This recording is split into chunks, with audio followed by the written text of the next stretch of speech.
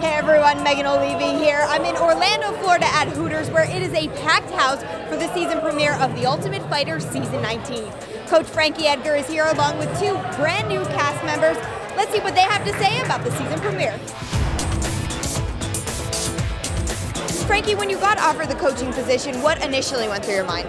Yeah, I was a little surprised at who I was going to be coaching against, but you know, I was excited to do it. You know, you see all the past fighters that done it; they're either former champions or big stars in UFC. So I thought it was just a natural progression for my career. What was your thoughts on the talent this season? Right away, you watch the fights, the guys get into the house. You see some guys right away. You're like, all right, he's got potential.